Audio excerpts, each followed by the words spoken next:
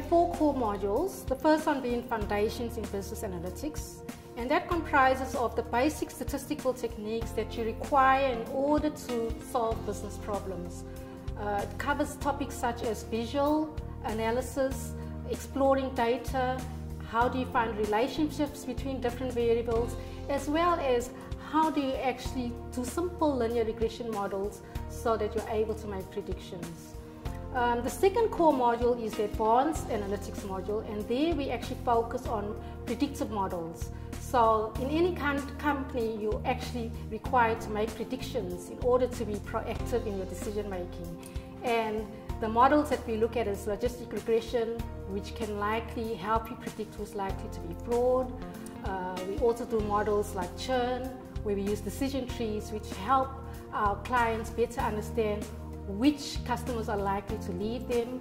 And then we do models like neural networks, which help financial advisors understand whether the stock price is likely to go up or down.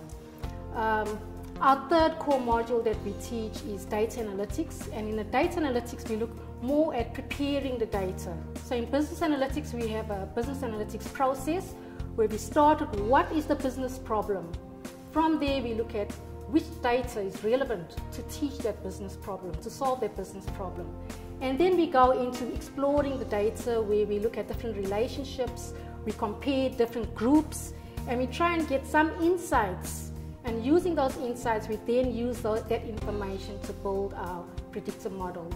So our data analytics model is all about preparing our data, cleaning our data, transforming different variables that will actually be relevant and helping us to solve our problems.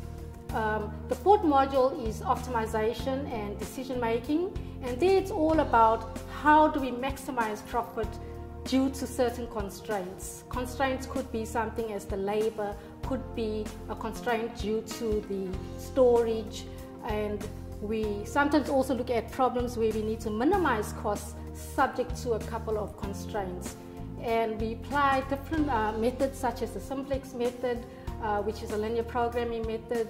We sometimes look at problems where we need to look at transportation problems. If we want to empty an ATM, for example, we want to understand what is the best way. Do we go to bank A, then bank B, then bank C? Or do we empty the ATMs going first to bank C and then bank B and then bank A? So these are the types of networks that we analyze to ensure that we do the job in the shortest time and the most appropriate time.